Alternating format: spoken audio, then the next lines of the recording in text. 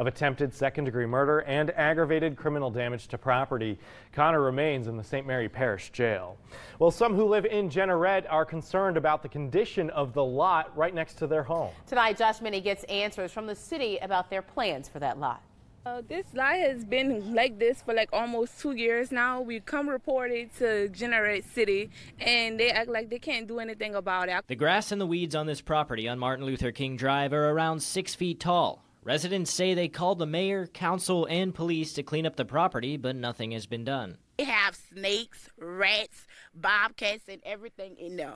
And when we called, we talked to the mayor. She said she was going to try to talk to him, but we never got a call back. In a written response, the city's fiscal administrator tells KATC that the city will begin a new environmental compliance program to address blighted properties in the city. But for now, residents hope something will be done so they and their children can be safe. I would like to see it cut. I'm having my baby soon. I don't want my baby around none of that.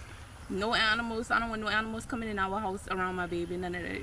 In Jeanerette, Josh Minnie, KATC TV3. It's back to school and back to